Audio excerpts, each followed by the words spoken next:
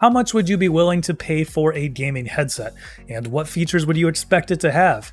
Well, with the SteelSeries Arctis Nova Pro Wireless, the $350 price point is jarring, but once you see the feature set, it all actually sounds pretty intriguing. With ANC, Bluetooth, and hot swappable batteries that basically mean infinite battery life, there is a lot to talk about here with the Nova Pro Wireless, and I love almost all of it except for one thing.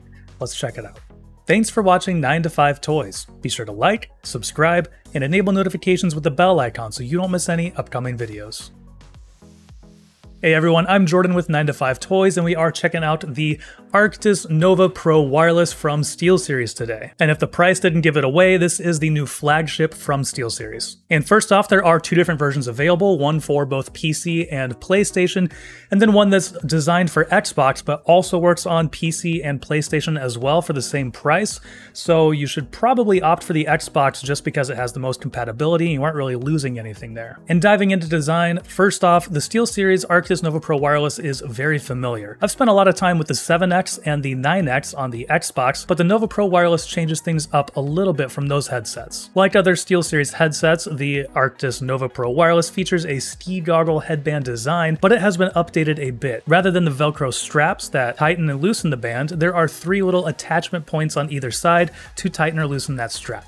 The ear cups will extend and rotate 90 degrees to lay flat on your shoulders when not in use. And SteelSeries also offers other replacement booster packs with different colors for the headband and the removable ear cup covers. And then moving on to the ear cup design, rather than the flat side of the ear cups that we're used to from other SteelSeries headsets, these stick out a little bit. Both plates are removable. On one side, there is a USB-C port, and on the other side, a removable battery. The hot swap battery can be exchanged with another battery that is charging in the base station. More on that in a bit. One other notable design update is that on the microphone, which is extendable like other SteelSeries headsets, it goes in and kind of sits flush in here with the rest of the body, so it's a little bit more hard to see. On some of the other ones, there's a little nub that would stick out, but on this, it kind of just sticks in there a little bit, and it's a lot harder to see, a little more stealthy. So that really cleans up the design. When you're not using the microphone, you don't really have to worry about removing it altogether, finding a place for that or putting your cover on it or anything like that. So this really does help to clean up the design of the headset and make it not look so gamery. Otherwise, most of the controls are located on the left ear cup.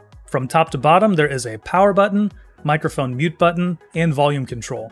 The volume control is stepped and easy to adjust, but because it's on a higher level than the bottom of the ear cup, there really isn't much concern for accidentally moving the dial when you are adjusting or removing or putting the headset on. And then lastly, the left ear cup also has a 3.5mm port for more flexibility. Over on the right ear cup is a Bluetooth button, and that's it as far as functionality. So this updated design really doesn't stand out as a gaming headset, quite a bit different than the Sony InZone H9 that we looked at recently.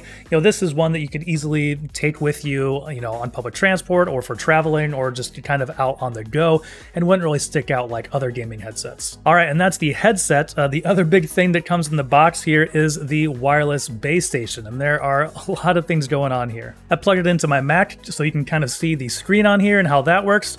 It can adjust audio. You can kind of see as I do that, it's going up and down. It also gives you a little readout of some different status. On the left, we have the status of the current battery that's installed.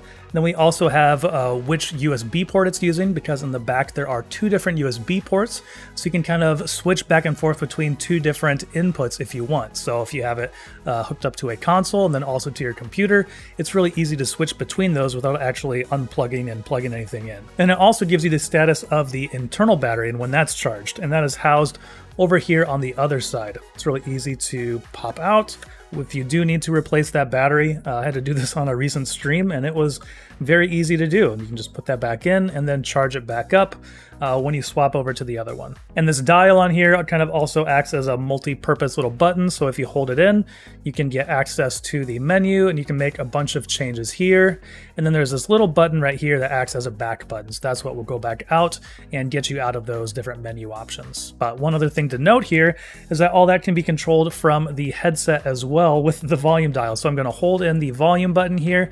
You can see that the input comes up and then the wireless, all the different options are coming on there. So if you are, gaming and you want to change some of the EQs, you can do that through here. It's pretty incredible. So a lot of control. If you want to do it from the headset, or if you want to do it from the base station or from an app, you can pretty much do any of those. So a lot of functionality built into this. And then on the back, in addition to those two USB-C ports, there are also a line in and a line out. And once we get into the Sonar software, we'll see kind of how that plays in, because there are some different options for outputs on here if you kind of want to do a streaming mode and have a little bit more control over a couple of different volume settings. So touching on battery life real quickly, that really is not much of a concern with this headset because it does have that hot swap battery. So when you remove this cover, it sits in there. I think as long as you swap it within 8 seconds, the headset will stay on. But if it's longer than that, then you can just power the headset on itself. I think that I usually wasn't able to do it that quickly, but if you can do it that quickly, then the headset will stay powered on. But it's pretty awesome to be able to just use this kind of infinitely. You never have to worry about plugging it in or taking it off to let it recharge. If you are on the go and using this for an extended amount of time, each battery can last for between 18 to 22 hours, depending on whether you're using 2.4 gigahertz or Bluetooth, or both of those combined together. So altogether with both batteries, you get some pretty long runtime from like 36 to 44 hours. So that should be plenty enough when you are on the go. And all these features don't really mean anything if the headset itself doesn't sound good, but thankfully they've really killed it with the sound quality on the Nova Pro Wireless. Using 40mm drivers, the wireless frequency response is rated at 10 to 22,000 Hz, while wired goes all the way up to 40,000 Hz. Detail, clarity, positioning, it's all there with the SteelSeries Arctis Nova Pro Wireless. In its default EQ mode, the headset sounds great with full punchy bass that keeps things clear in the mids and highs at the same time. It's a real treat for playing games like Battlefield 2042 where there's always a lot going on. And that clarity in the mids and highs makes picking out gunfire and positions relatively easy. It may be a little bit on the darker side for the default EQ to my ears, but that is easy to change with different EQ settings. So moving on to the software side of things, there's a ton of functionality in here and a lot of customization you can do. Going into the SteelSeries GG app, there are deep EQ controls with a few basic presets like bass boost, focus, and smiley, but it's also easy to build out your own custom EQ profile. And moving on down are controls for mic volume, a headset gain toggle, mic side tone controls, and an output section. So this streaming option will allow for further control of main, auxiliary, and mic volumes for sending audio through the line out on the back of the wireless base station. And where things really start to get interesting is when you enable Sonar through the settings in the SteelSeries GG app. Sonar divides audio into a few different sections with an overall mixer, game, chat, and microphone controls. In the Game tab, Sonar will override the EQ settings from the normal SteelSeries GG engine, but there are many more options for configurations in Sonar. Hitting the drop-down next to configuration reveals a wide assortment of pre-built EQ profiles for games, music, and other media. And this is exactly what I felt was missing from the Sony InZone H9. Like, you had EQ customization and a few different, very basic kind of presets, but there wasn't anything that was specific to like FPS games or racing games. And with Sonar and those different profiles, it goes even further than that. There are already specific profiles for like Call of Duty, for Escape from Tarkov, for Forza Horizon 5, and then there are even more games. There are different music options, lots of different voice options, so really detailed functionality in there for really dialing in the sound. And those also just work as a bass if you want to, take the Call of Duty one, but you just want to bump up the lows a little bit so it's not as kind of muted in the low end. It's really easy to do that. And beyond that, it also appears as if Sonar works for other headsets as well.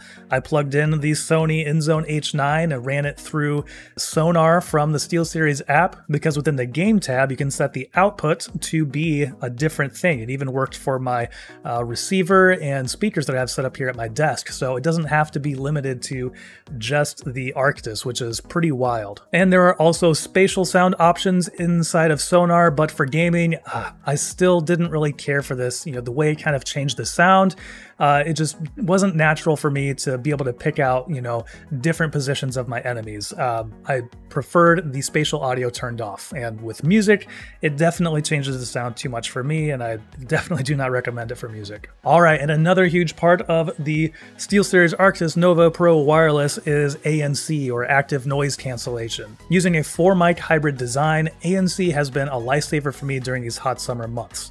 With a portable AC unit and a fan usually running in my office, the ANC from the Nova Pro Wireless worked really well to reduce background noise when gaming. It really helps to keep my focus on the game without having to crank up the volume to hear all the small details. And while I don't really think it's quite as good as the Sony InZone H9's ANC, this is still really good, and I was really impressed with how well it was able to knock out a lot of those background noises. And by default, this is what the microphone sounds like on the SteelSeries Arctis Nova Pro Wireless, but once again within Sonar, there is a ton of functionality built in there to kind of change up your voice.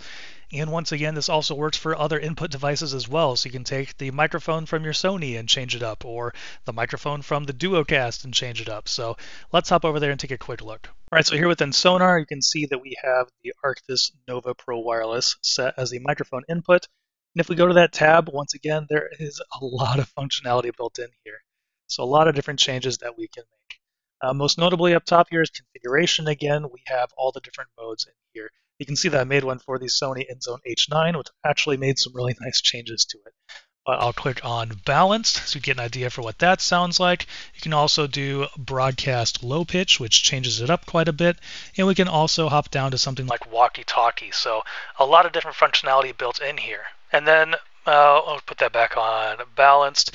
And then down below, you can see there is ClearCast AI noise cancellation, making your own voice crystal clear by removing any non-vocal sounds with an AI-powered noise cancellation. So it's an early access, but is a great little feature. So you can enable that, turn it up or down, and then this kind of overrides some of the options down here where you can dial in your own noise reduction and noise gate and smart voice. Oh, you can still use a smart voice. And this, I think, is kind of like a compressor or a limiter, so it kind of keeps your voice in a range that never gets too loud or inaudible. So kind of nice to have if you are an expressive streamer and maybe get a little bit too loud. So some nice functionality there. If it doesn't sound, exactly how you want it out of the box, you can come in here and make some changes.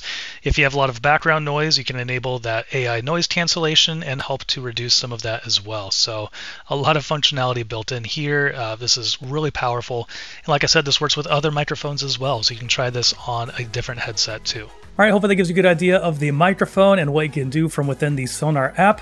Lastly, we're going to move on to comfort, and this is usually the first thing I start with, but I'm saving it for last because this is kind of the only thing that I'm not a huge fan of on the Arctis Nova Pro Wireless. And that's a really surprising statement for me to say because I was a huge fan of the 7X and the 9X on the Xbox. I found those to be some of the most comfortable headsets that I've tried over there, but on the Nova Pro Wireless, it falls short a little bit for me. And it's not all bad, and it will probably be fine for most, kind of like the Corsair Virtuoso RGB Wireless XT, but for me, on the inside of the ear cups, there just isn't quite the space and comfort in there that I've really come to like out of some other gaming headsets. The combination of clamping force and the ANC bumps inside of the ear cups gives too much pressure and causes them to fatigue my ears a little bit more than some competitors like the InZone H9 or some of the EPOS headsets. It's not the soft, spacious ear cup that, I really enjoyed from the 7X and 9X.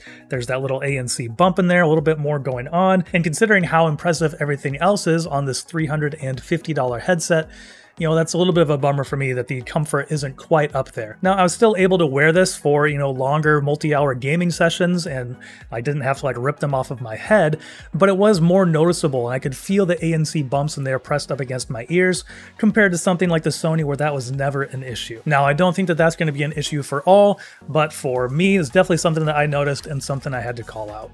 So overall, wrapping up here at $350, there's no denying that the SteelSeries Arctis Nova Pro Wireless is very expensive, but when you look at everything that it has, that makes sense. From a dual input hot swap battery wielding wireless base station to ANC, Bluetooth, and really powerful audio customization, what else could you ask for? Combine that with the clarity and positioning right out of the box that are necessary for competitive gaming, and maybe we can say this is worth the price point. And the only thing that keeps me from saying that this is, the best wireless gaming headset is that it falls a little bit short in comfort for me when compared to something like the Sony or some of the EPOS headsets. All right, and that's going to wrap it up for our review of the SteelSeries Arctis Nova Pro Wireless. Let us know what you think about it down in the comments below. And if you're looking for some other videos to watch, I'll link to our Sony InZone H9 headset as well as our most recent video. And thanks for watching.